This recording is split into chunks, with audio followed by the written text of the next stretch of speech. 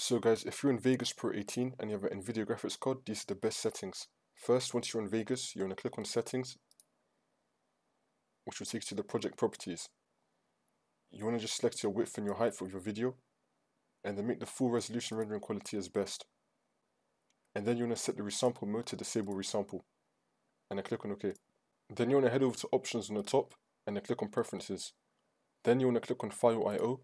You want to make sure that Enable Legacy AVC Decoding has been ticked, and then click on Apply.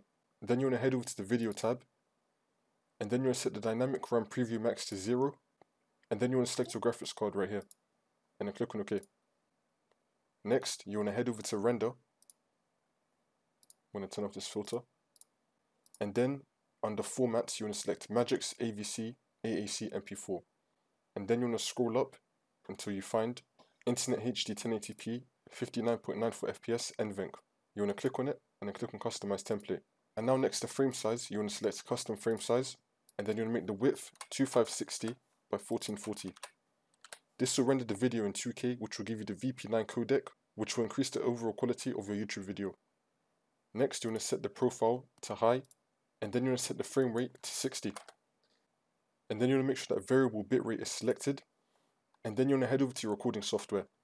So this is mine right here. You want to find out which bitrate that you're recording at. So my bitrate is on 30 megabits per second.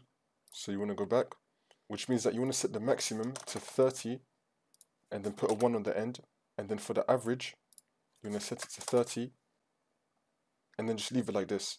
So it just depends on your recording software, what bitrate you're recording at. Then you want to set the encode mode to NV encoder, and then you want to head over to Project, and then set the video rendering quality to best. And then you want to click on Save, and then click on OK, and then you can just render in this. These are the best settings.